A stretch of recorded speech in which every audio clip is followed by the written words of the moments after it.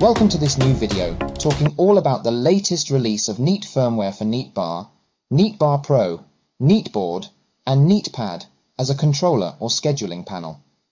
Let's look at the official release note and step through what is included in this new update. Firstly, if your device is set to auto updates, then you already have the update as it was pushed out over the weekend to the stable channel. If your device is set to manual updates, then you can select auto updates and it will download the newest builds.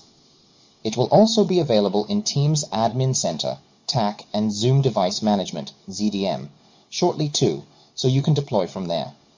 Here we can see the build numbers, and you can cross-check these in TAC ZDM or on the device itself on Microsoft Teams by pressing More, Settings, Device Settings, About. And here is where you will see which versions are installed on your bar and pad, including the next section here, where we see the app versions too. The good news here is that all the Microsoft Teams apps have been updated to the latest GA apps that match what is in TAC. This is important, as when you factory reset the devices, you no longer have to go into TAC and push the latest Teams app. It is on the latest version now. This is great for installers who may not have access to customer TAC platforms. You get all the latest features in Update 2 on Microsoft Teams rooms, such as smart camera controls and default meeting layouts, which are applicable for Neat devices. However, if your device was on a different Teams app version, this is not automatically updated as part of this new stable firmware release. It only applies to the out-of-box setup. This behavior may change in the future. There's a link above in the top right on a video I've done on all the new features with Update 2. Now here are the 12 new features in this latest release. If you've spoken to me about this release, you may have heard me mention this release as Fuji. Let's start with the first feature, Android security patch levels. This is where Neat has updated the AOSP layer and added many bug fixes and patches for the underlying operating system. So, if you look at Intune when your device enrolls in Microsoft Teams mode, you'll see that the patch level is newer now than in the previous release. The key to this release now as well is that we no longer support downgrading the devices.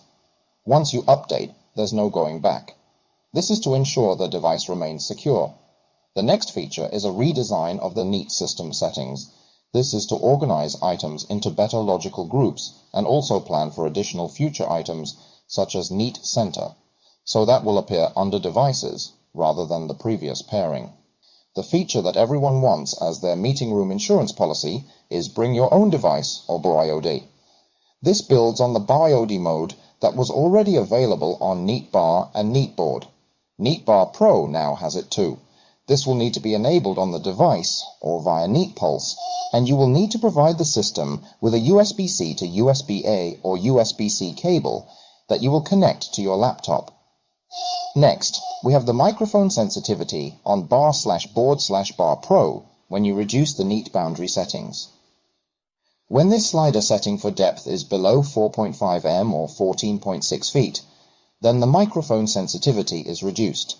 This is only a slight adjustment as we need to remain certified with Microsoft and Zoom on their room guidance. Feature 5 in our list is just for Neat Bar Pro and Neat Frame devices. This is called dereverberation and it helps with rooms that have a lot of echoes. This feature is enabled by default and always on Neat Frame, and to enable this on Neat Bar Pro, you can do this on Neat Pad Controller under the audio and video settings with a feature called Voice Isolation. You can do this via Neat Pulse as well. This should improve poor room setups, however.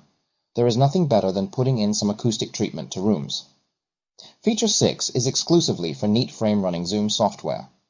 This enables the device to have a great experience in a one-to-one call, much like we do today when the device is running Microsoft Teams.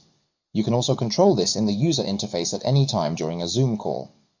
And remaining with Neat Frame, the next feature allows easy access to Bluetooth settings by simply sliding out the side menu, and it takes you to the pairing menu in the system settings.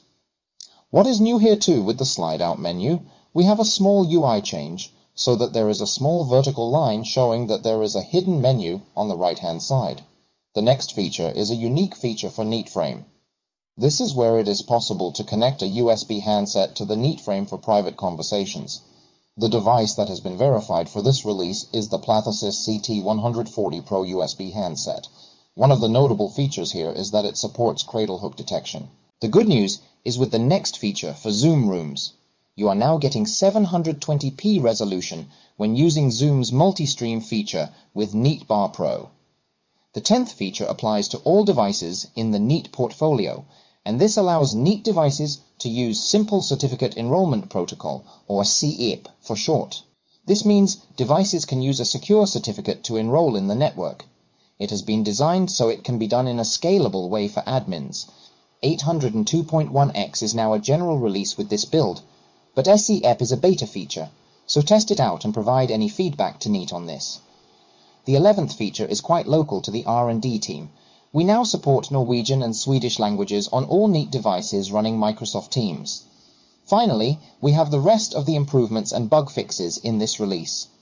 Some new features include the capability to connect NeatBoard to wireless networks running 802.11r roaming. The one big thing that isn't covered here in this overview of features is Neat Pulse. This has now gone GA and is available to any Neat customer free of charge until the end of the year. So visit https://www.neat.no/pulse and sign up for the Neat Pulse starter, and you'll get full admin controls for your Neat devices and the ability to set profiles, so you configure once, deploy many. We also have an industry-first full remote control for the touch panel, and being able to see what is showing on HDMI 1 port, all within the browser. Probably the most powerful admin tool on the market for your Microsoft Teams or Zoom rooms. And that is it. That's all the new features in the latest Neat release. Moving forward, we are moving to a more regular cadence of updates, so the next update might have just a few features, but will be more frequent, so we can get the best software possible for your devices. Remember to sign up for the new releases alerts, so you can be made aware of when we promote a new software release to the preview channel, and you can test it out before anyone else.